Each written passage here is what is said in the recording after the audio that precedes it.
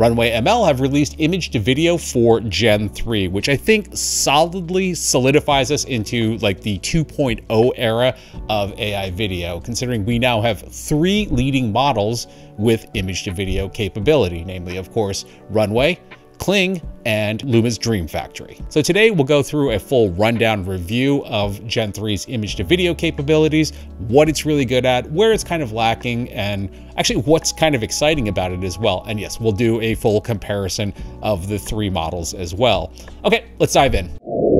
Kicking off with some community generations before we move into my findings, Elias Artista gives us this video. The walk cycle here looks really good, but what I'm really impressed with is the fact that it's picking up a reflection. Now the reflection is acting a bit weird, but the fact that, Gen 3's model understands that that is a reflective surface and can surmise what it's reflecting is pretty impressive. Jared Liu gives us some eyeballs. That's been kind of a standard test ever since that first crop of Sora videos first came out. Yeah, these all look really pretty great. Blaine Brown gives us our first look at Robert Downey Jr. as Dr. Doom, which was the announcement made at Comic-Con over the weekend. I have mixed feelings about that announcement, but Blaine's video does look pretty awesome. My pal Dave Clark started playing around with his live-action Akira remake. Well, AI-generated live-action Akira remake. Yeah, all of this looks really good. This would go over pretty big at Comic-Con as well. The UI is dead simple. Basically, you just upload an image into this area. It does have to be a 16:9 image. From there, you just issue a prompt. You do have an option to either have generations in 10 seconds or in 5 seconds.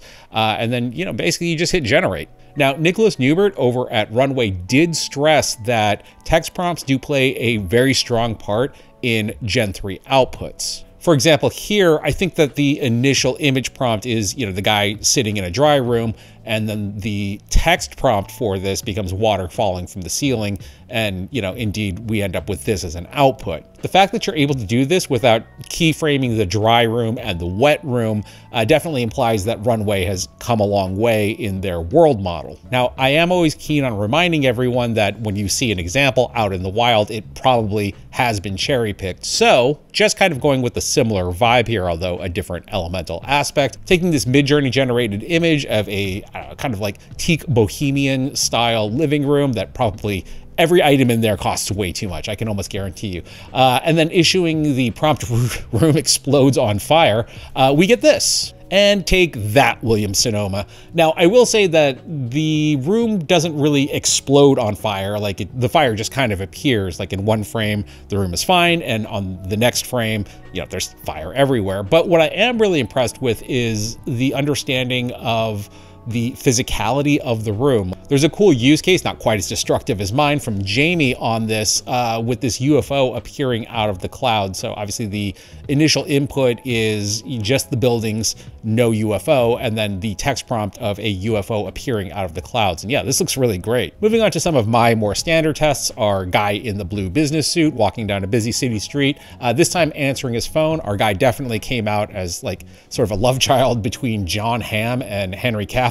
Overall, not too bad. This is something that I probably would re-roll a few more times if I actually needed this shot. But, for the most part, I think it's fairly workable. We do have some issues back here with the billowing flags. That's something that we saw in Gen 3's text to video as well. So that just seems to be something that is kind of an ongoing problem, probably something to avoid. You do note that there are people that are walking backwards here, but that actually corrects itself. It's pretty interesting.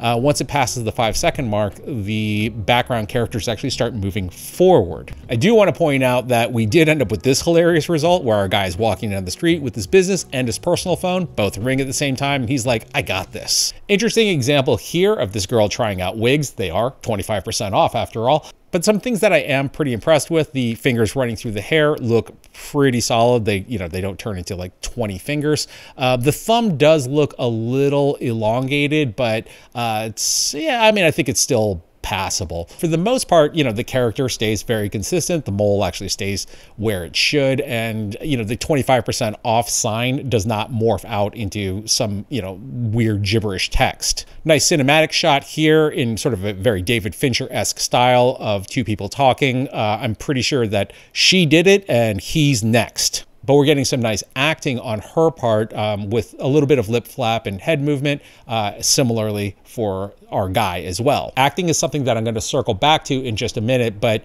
sort of similarly on topic, you know, in terms of hand acting at least, we do see here that Gen 3 still does struggle with hands. Well, for one, there's a lot of unnecessary kind of hand gesturing happening in this scene, but yeah, you can definitely see there's still a lot of like morphing and inconsistency issues that are happening within the hands. It's gotten a lot better, but yeah, I mean, it's still AI hands. One thing that I've noticed with the model, at least in its current state, is that it really likes to zoom in on things. So taking this shot of Batman, you'll see like it doesn't really want to orbit him at all. It just kind of wants to zoom in on his face. Not a lot of acting on Batman's part, unless you consider brooding acting. Another example is taking a shot of Captain Renfield from my short Dead Sea. Yeah, I mean, the Gen 3 model just really kind of zooms in on him. It's a really intense look and, you know, a good shot, but Captain Renfield's really not doing that much. Now, our bro back here that's vaping up a storm, like, I mean, he's doing stuff, but it's not really the intent. And not to get ahead of ourselves in terms of comparison, but running that same output through Kling definitely does yield more personality. Speaking of Dead Sea, I still could not get my plank walking scene in Gen 3, so now that's all three models basically refuse to allow that to happen. That said, Gen 3 does have a really cool version of this shot, and something that I thought was pretty interesting is that it actually added more detail into the pirate ship. That's something that I haven't actually seen any of the models do. They usually actually, you know, decrease your textural quality. In this case, Gen 3 actually added to it. By the way, if you need help with prompting, I did build a GPT for prompting in Gen 3. All you have to do is, you know, basically just drag an image in, give it some light directions of what you want to have happen in the scene, and then it'll write out the prompt for you. It is totally free. Results can vary depending on, you know, how stupid ChatGPT is deciding to be on any particular day or hour. But if you want to try it out, the link is down below. Rounding out with a few last examples before we move into comparisons, I did upload a screenshot of myself, and we got this, which is, it's pretty good. Super weird for me to look at, but yeah, I mean, I got to admit, pretty solid. I also wanted to see how it would do with kind of more fast motion action sequences. So I used kind of this Kung Fu fight as a input image. And well, we got this, which yeah, I mean, it's wrong, but it's interesting. There's definitely something here. It definitely feels like text to video takes over at some point. Like our character definitely morphs into a completely different character. There's a lot of action movement here, very, you know, decoherent and crazy, but the background stays the same. So I find that very interesting. Another quick martial arts sequence. Yeah, it doesn't quite work yet, but it is definitely getting there. Moving on to some comparisons, and actually beginning with some news, Kling has finally gotten it together, and you can now actually purchase credits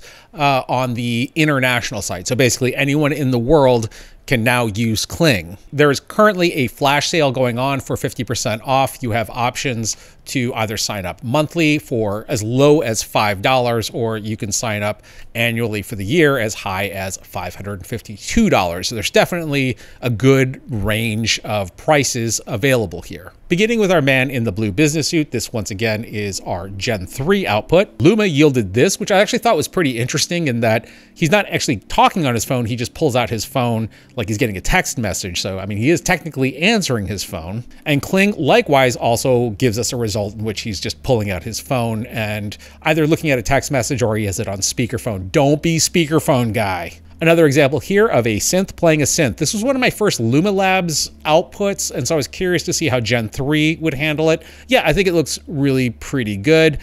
Use case could definitely be in like a music video or something. The Luma output actually went a little bit on the crazy side. It actually kind of looks like she's standing in front of like an LED screen, but at the same time, I still think it works. The Kling output also went a little bit soft on the background as well, but overall, I think all three had a pretty solid interpretation of the image. Remember that wigs are currently 25% off. Once again, this is the Gen 3 output of that image. Here is Luma's version, where she's kind of reaching back and showing off that she's probably definitely double jointed. And Kling's version, which is definitely giving us much more of a handheld feel. Finally, rounding out with just straight up acting. This is actually where I feel that Gen 3 is actually at its weakest right now. The prompt here was just man talking, telling story. With Gen 3, obviously, we just kind of get a zoom in. Luma gives us this. We do have an issue here where his hand comes up and it just kind of decoheres out. And finally, from Kling, we have this, which I personally think is the best of the three. And I have very much been citing Kling as the best model for AI acting. Although that said, now that we have tools like Live Portrait, which are getting better and better every day, that whole thing might be a moot point anyhow. But Runway is obviously nowhere near done with Gen 3 yet. I mean, it is still very much in alpha. It hasn't even hit beta yet, and we've still got some pretty big heavy hitter features like motion brush and camera control coming up, and those are kind of bound to be game changers. At the end of the day, I personally think that each of these AI video generators are all kind of doing remarkable things. All of them have their strengths and all of them have their blind spots. But I honestly think that using a combination of them, plus, kit bashing whatever tools you might want to, there really isn't anything that you can't accomplish at this point. So let me know what you think about Gen 3's image to video down in the comments. As always, I thank you for watching. My name is Tim.